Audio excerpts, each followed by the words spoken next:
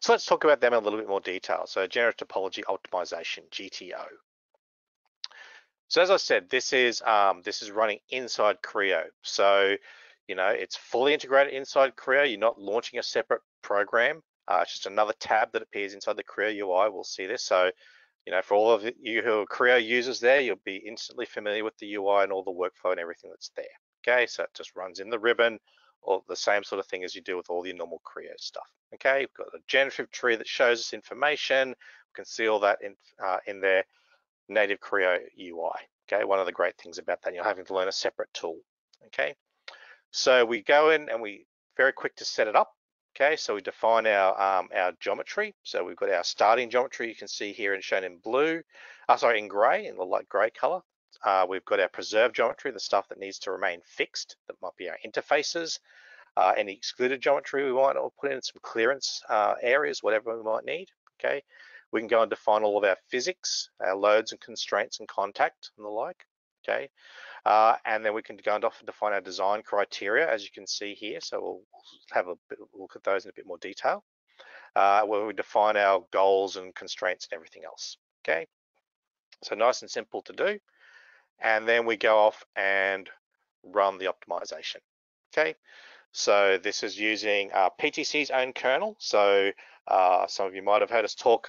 We spoke about this a while ago now. First back at Converge actually, when PTC had recently acquired Frostum solver. So basically that acquisition was made back, I think it was 2018. So that is what has evolved into the Creo GTO. So that is the engine that is driving this. Okay, so it basically solves for the optimization goals and comes up with the best shape based on your manufacturing constraints. Okay. So once we've run that and come up with our final result, okay, we've got a number of different things we can do. So we can run results verification and interrogate that. So we can look at our stresses and displacement and actually safety factor now in Creo 9. So we can review those results, view animation, see what's going on, make sure we're happy with that. Okay. If everything's great, then this is another one of Creo's party tricks, is we can then basically generate that design. So this is another one of the great tools about being integrated to Creo.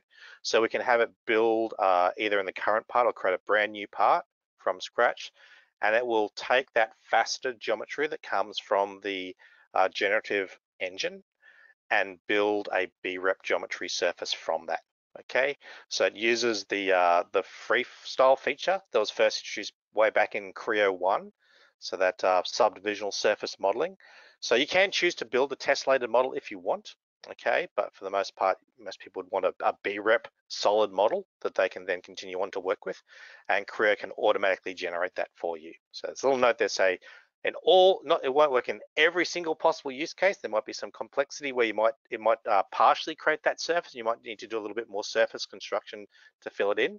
But the examples that we've worked with and some of the tests we've done with some customers, it's automatically done it. Okay, so basically a couple of clicks and you've got a completely finished solid model from that. Okay. The other thing is that it builds this as a feature.